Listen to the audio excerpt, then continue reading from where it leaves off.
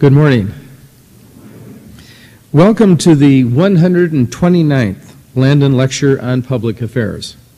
The Landon Lectures were begun in 1966 by the late Governor Alf Landon and the late K-State President James McCain. The goal of the Landon Lectures is to bring the most prominent public figures to Kansas State University to discuss the most important issues of the day. We are very pleased today to welcome Ashleigh Banfield to the Landon podium to join 128 predecessors in bringing their thoughts and opinions on important public issues. Before introducing Ashleigh Banfield, I'd like to introduce the other members of the platform party. On my left, Dr. Al Cochran, Professor of Music and President of our great Faculty Senate.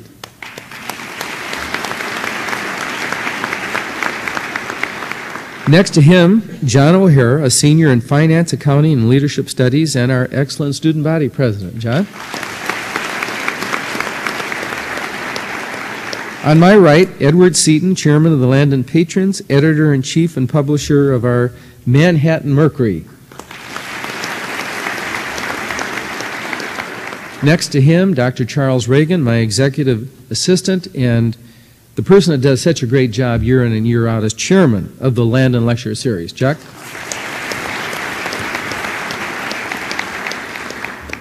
Well, ladies and gentlemen, thank you for coming this morning. I'm very pleased to introduce Ashleigh Banfield, who serves as NBC news anchor and correspondent. I'm sure many of you, certainly I do, I remember Ashleigh's brilliant work covering the terrorist attacks of September 11th, reporting live from the World Trade Center. For almost a year, between September 2001 and July of 2002, she reported live, real time, with first-rate reporting from Afghanistan, Iran, Iraq, Great Britain, Israel, Jordan, Lebanon, and Syria, in a prime-time series called, what else? A Region in Conflict. Many of us remember her lively and superb program here in Manhattan when, as part of her MSNBC series called Ashleigh Banfield on Location, she had a full-hour program on K-State's contribution to fighting agro-terrorism, talking about our food safety and security program, and to assure the safety of America's food supply. As you might remember, in addition, she expertly covered the 2000 presidential election on the road with the Bush-Cheney campaign and the 2000 Summer Olympics. Ashleigh Banfield received her bachelor's degree in political studies and French from Queen's University in Ontario and began her journalism career in Canada. Actually, you're from Winnipeg. And I'm from Minot, North Dakota, so we have a lot in common, only 125 miles away. Well, later she worked for a Fox station in Dallas where she received an Emmy for Best News Anchor for her coverage on the Cadet Killers and a Texas Associated Press Award for Best Series category on the controversial To Serve and Survive.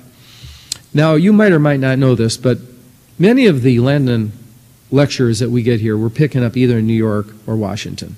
And Chuck and our other pilot fly nonstop from Manhattan to Washington, D.C. And so we're picking up Ashleigh in Washington, D.C. in the afternoon yesterday. Well, as you remember, we had some weather here, 100 miles wide. Now, we loved that rain, though, didn't we? But we couldn't fly right back here into Manhattan. So they had to land in Kansas City and drive. Well, anyway, in driving back outside of Lawrence on I-70, Chuck and Ashleigh came upon an overturned car. And Ashleigh just said, look, we've got to stop. I've been trained in field medicine by the United States Army. She had to do that before going to Afghanistan. And so they stopped, and Ashleigh went over and tended to this lady that had been in an overturned car. That's just another example of her caring attitude, isn't it? So that's truly exceptional.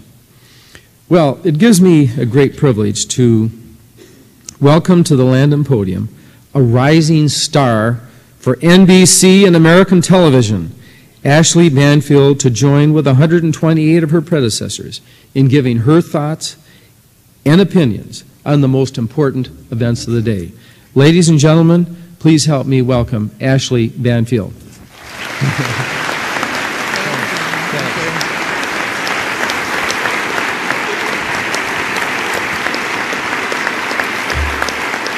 Thank you very much. Thank you, Mr. President. That was a very kind introduction. I would love to say that I'm a hero and was able to save this woman, but she was fine. I just gave her a quick check over and she was just fine.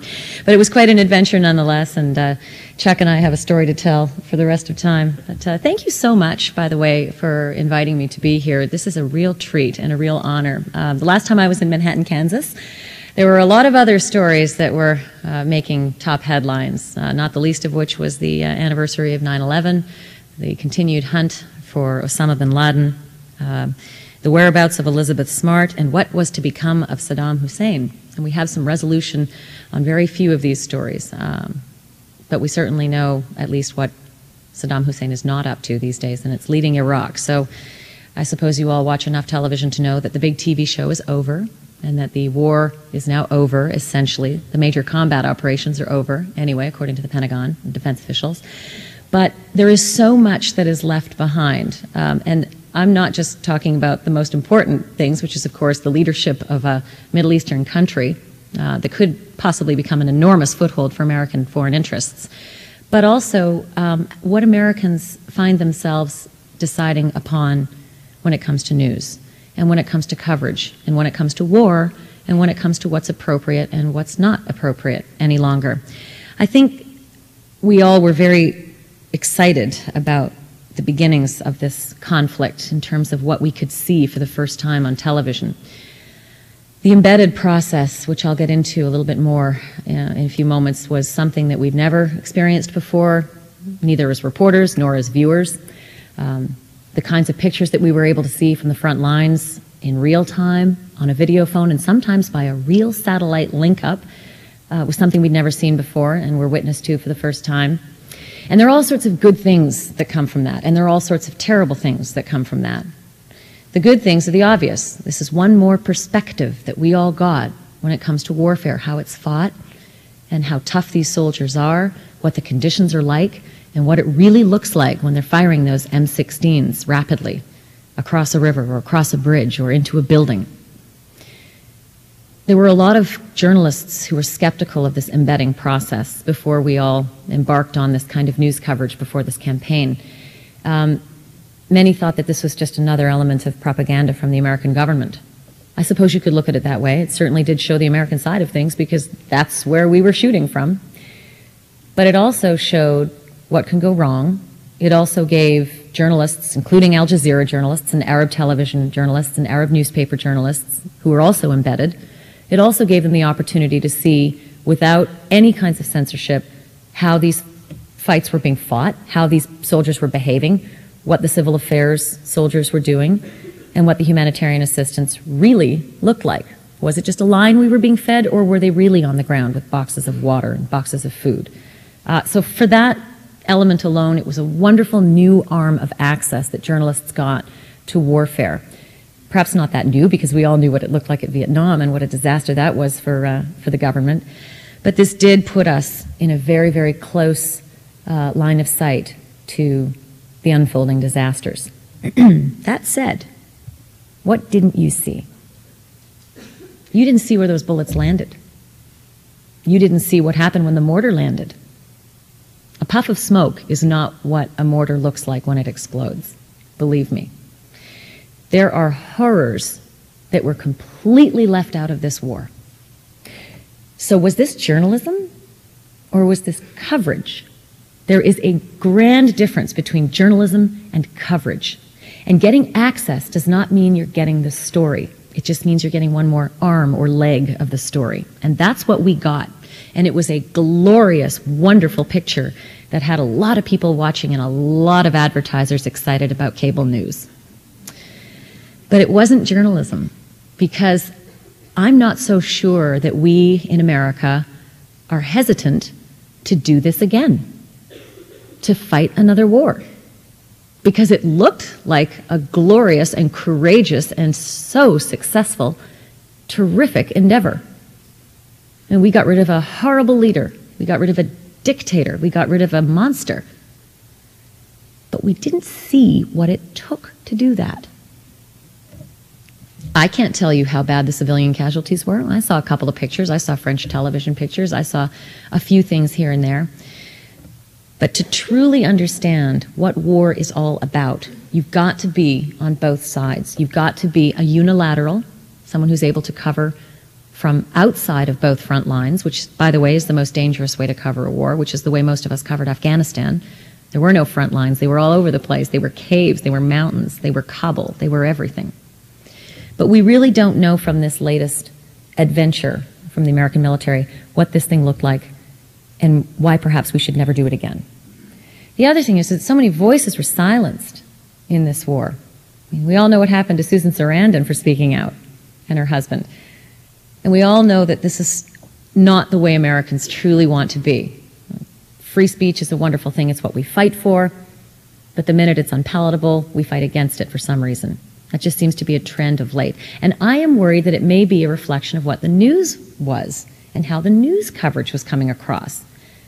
This was a success. It was a charge. It took only 3 weeks. We did wonderful things, and we freed the Iraqi people.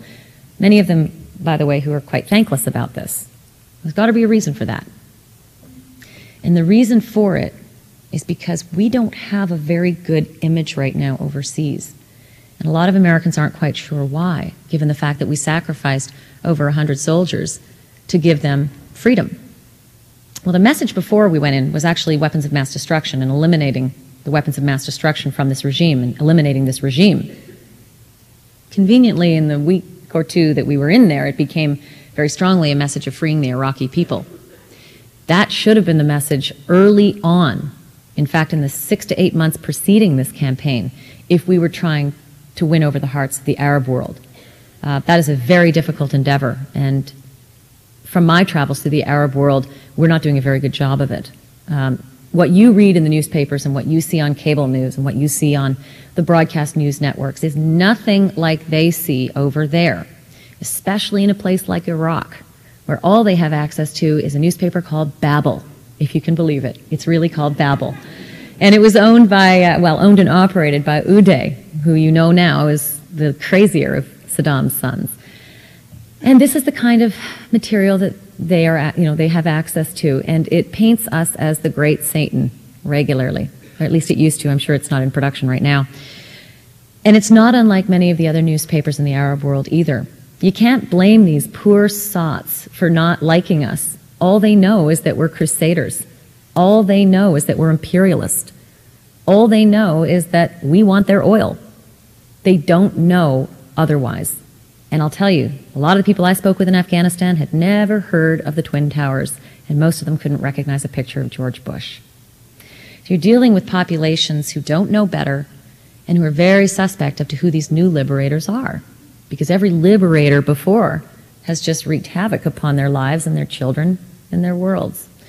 So I wasn't the least bit surprised to see these marches and these pilgrimages in the last few days telling the Americans, thanks for the freedom to march to Najaf and Karbala, but get out.